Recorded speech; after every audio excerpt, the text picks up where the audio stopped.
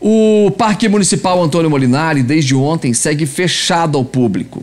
Uma resolução do Comitê Extraordinário da Covid-19 determinou o fechamento de parques públicos, não por causa da prática esportiva, mas sim por causa das aglomerações e da falta de obediência aos protocolos de saúde contra o coronavírus, até mesmo pelo vandalismo e roubos também. A situação do Parque Municipal foi a que mais chamou a atenção das autoridades. Centenas de reclamações e denúncias foram feitas pelos canais de comunicação da Prefeitura. O espaço havia sido reaberto no dia 19 de setembro com uma série de restrições.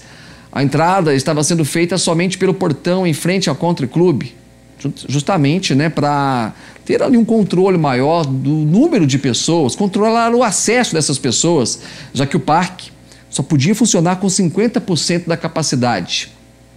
O que acontece? Vou mostrar para vocês, olha isso aí. Buraco, pode deixar a imagem. Isso, olha aí.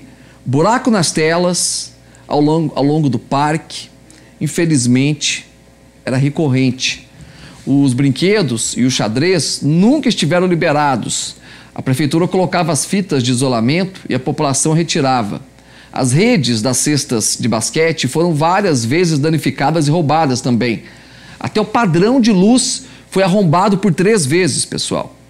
Uma nova análise do cenário da pandemia no município será realizada pelo Comitê Extraordinário, nós já citamos aqui, após 14 dias, para reavaliação das condições apresentadas no momento. Isso aí tem a ver com cidadania, tem a ver com vandalismo, tem a ver com segurança também, por parte do município.